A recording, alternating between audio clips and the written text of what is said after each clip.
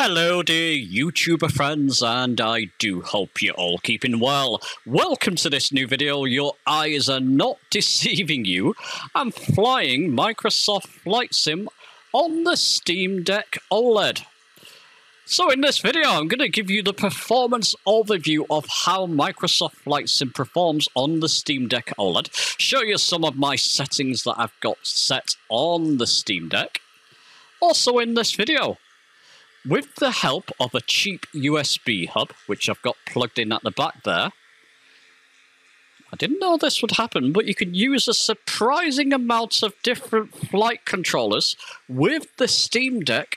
As you can see here, I've got the Velocity 1 flight stick plugged in, and these work absolutely fine. It was a big surprise to me. I'll be talking about that in this video. At the end of the video, I'll come back, give you my thoughts and recommendations on whether you should buy a Steam Deck OLED to fly Microsoft Flight Sim. Let's not dilly-dally. Let's get on with this video.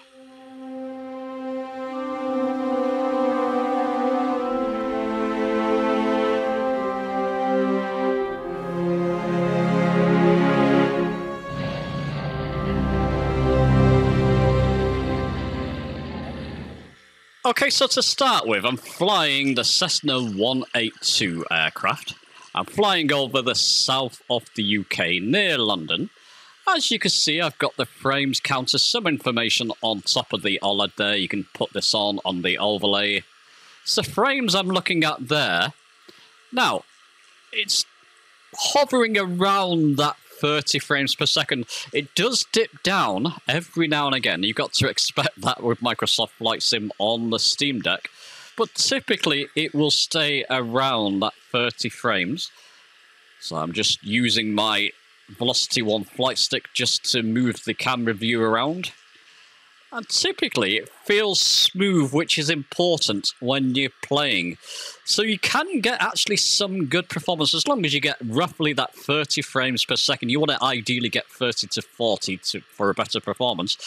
But like all games that I've run on the Steam Deck OLED, it all feels nice and smooth. It kind of compensates for any kind of frame dips. As long as it doesn't dip down to the teens, you're going to find that you got quite a smooth performance. And it does actually fly quite well, quite surprisingly. Let's go to the settings. Oops, I've just jumped inside the cockpit, but never mind. As you can see in the cockpit there, we seem to be well over the 30 frames, or we're over the 30 frames pretty consistently, with no issues at all. And that was even flying over a busy area like London. Now, can I press the right button to get to the settings? I have done there. So what I'll do is go to General Options. And typically here, I've got settings. I've got it on full screen, anti-aliasing TAA, which is pretty much the best one to run on Flight Sim. And pretty much a lot of medium settings. I'll say I've got it on medium preset 4 times. Filtering there, and the rest of them pretty much medium settings. I'm just flying with few clouds. So there you go. It's just a quick overview. Because there's not many videos about Microsoft Flight Sim running on the Steam Deck, I might actually show you this with the help of that USB hub there. It does have video out, so I can put it out to my monitor and show you this in full screen mode as well. I think it would be a crime not to. But there you go. So typically, those are my settings. And it performs quite nicely. Now, when I go back, sometimes the engine will cut out for whatever reason. Yep, the engine's cut out. So what I'm going to do here, I've got to see if I've got a double bind in there. I don't believe I have. I checked before, but something's going on. When I go to settings, it will cut out. But I'll keep you in this view just to show you the kind of performance you get with it. So we'll let this sim load. So it's showing you on the internal hard drive as well there. I've got it installed on the internal hard drive, which is taking up, I think this is the 500 gigabyte model I've got. It's a £480 Steam Deck OLED. Just for reference, Yeah, I believe this is a 500GB model, so I've got Flight Sim installed. It's taking up a lot of the space, so possibly after I've recorded this video. I'll come to that in my conclusion. I'll wait for my conclusion before I mention that. I've also got a mouse attached just to make things easier for myself. Now, I'll put my throttle up to full. It's just to give you the general performance. So I am using, I'll come to this in a moment, I've got my hand on the flight stick just to control things. So a little bit of rudder control in there as well. Hope the camera works not too bad. By the way, I'm using a new headphone. You probably hear the audio's different. Feedback on that, please. I'm still messing around and experimenting with the settings of my new microphone. And I'm just trying to get everything right. But feedback on that. Is the audio, my voice, okay? Yeah, it's a Logitech Pro X headphones I treated myself, just to try and improve my audio somewhat in my videos. So there we go. As you can see, up in the air, going towards London. In the cockpit there, 30 frames, 34, 33. So it's hovering around that 30 frames. So with those settings in a busy area, I've got, as you can see, other people flying around me. A few cloud settings as well. Some clouds in the sky. But look around. So quite a smooth experience. So I'm going to stick my autopilot on. It'll just keep me in that current configuration. I've got no altitude set. So there you go. Can we jump outside just to see that? Have I pressed the right button? I have indeed. So flying towards London. Now, externally it might dip now and again, but it's staying above that 30 frames. And as you can see, apart from the actual loading issues around London, it's not too far from a PC. I believe this is running in what is it, 800p or something like that. So it's not 1080p on the Steam Deck. But the Steam Deck has a magical way of compensating for your frames and for your gaming experience. Playing some of the games on the Steam Deck has been an incredible experience. I bought it just to see how Microsoft Flight Sim would run in it, and I was intrigued to see if controllers work, and they do. I'll come to that in a moment. But I also bought it because I was intrigued by the console nature of this. And when you're playing games, you get some surprising performance. And with the haptic feedback of the Steam Deck, it's just a magical experience. Anyway, I'll come on to that later. So there you go, that's the performance. It seems to be performing quite well, doesn't it? Well, let me show you now. Let me take you to the part of the video where I'll talk about the surprising ways flight controllers work fine on the Steam Deck OLED.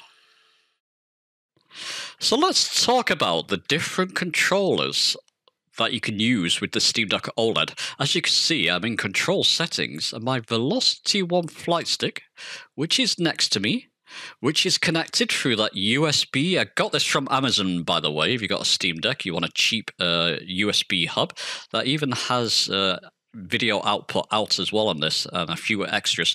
I'll put my links for this down below in the description. Nice and cheap, and it works fine.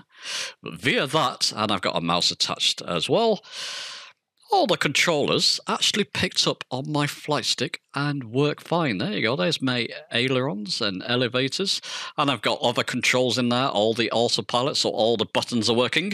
Here you go. There's something from my last video, which I'll link down below in the description. Sometimes these LED lights don't work on this flight stick. It did last time I plugged it into the Steam Deck. This time they're not. Not really too fussed about that nowadays with the flight stick, whether these work or not. It's nice when they do, but I'm more concerned about the functionality of the flight stick itself, and it's working fine. But everything works, including trimming. Now, here's a surprise. I actually plugged in my XPC yoke, Honeycomb XPC yoke, and Logitech throttle quadrant. And Flight Sim, via the cloud save data, or whatever it's called, picked them up fine, and I was flying on my Steam Deck with my XPC yoke and my Logitech throttle quadrant. Even tried the Velocity 1 yoke, and that picked up and worked well as intended as well. Maybe we shouldn't be surprised. The Steam Deck is PC architecture, so maybe it's not a surprise that controllers like this do work. It was to me. I expected the Steam Deck to pick them up. I didn't expect them all to work fine in Microsoft Flight Sim. I've not tried every HOTAS and every flight stick I own. I own quite a few, but it's a fair bet that they will all work on this. That is quite surprising, but it does raise a question. I've got my Steam Deck sort of upright there. It's just about holding against that wall. Is this the way you want to fly and play your Steam Deck? I mean, you want to be grabbing hold of that and using the built-in controllers. They've got a strange control scheme set up for Microsoft Flight Sim on the actual Steam Deck controllers. You can play around with them and set them up the way you want. But is this the way you actually want to play or fly Microsoft Flight Sim if you're going to use an external controller? I don't know about that. Maybe that's a good segue for my conclusion and recommendations. So should you buy a Steam Deck OLED to play or to fly Microsoft Flight Simulator? Now, I'm going to say mainly no to this one.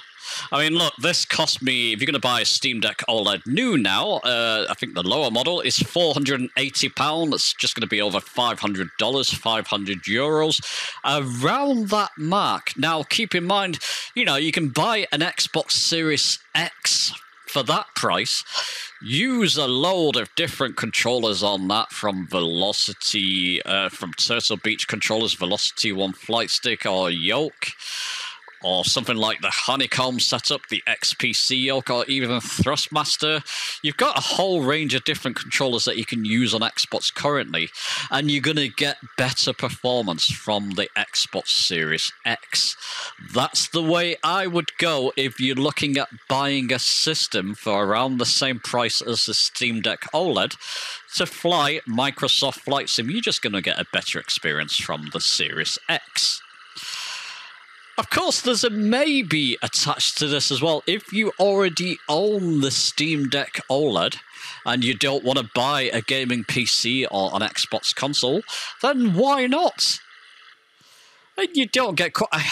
I was going to show you a video out on this, actually attach the Steam Deck OLED to my monitor. I think that's going to defeat the purpose somewhat. If you're buying a Steam Deck, you're going to want to play this mainly in handheld mode. And, you know, because of the small screen, I mean, you can get some kind of experience, flight experience from this. Controls can be difficult, but if you come down, set your controls right, I'm just using the Velocity 1 flight stick for this. No, you can do all your autopilot shenanigans. So it's a maybe if you're looking at buying the Steam Deck OLED for different reasons, for the gaming reasons, or for the emulation reasons. Look out on my second channel, which I'll link down below in the description. I want to do a video on the emulation capabilities of this. They are absolutely fantastic on the Steam Deck. So yeah, it is a maybe, and with the different flight controllers, I mean, I've only attached a few different flight controllers so far, but with the amount of flight controllers that are available for PC Microsoft Flight Sim, and they'll probably all work on this, you can knock yourself out there as well. But does it take away from the handheld format? Do you want all these wires attached when you... Do you want to play Flight Simulator in this mode if you're going to attach the controller or yoke or goodness knows what? I don't know. I mean, you can let me know your own thoughts on that. But do let me know your thoughts on this video. It's good to get one out with the on the Steam Deck OLED and Microsoft Flight Sim. Don't know if I've come across another video about this yet, so it's good to get one out. Let me know your thoughts down below. Give the video a like if you've enjoyed it. Subscribe for more, and I'll see you soon.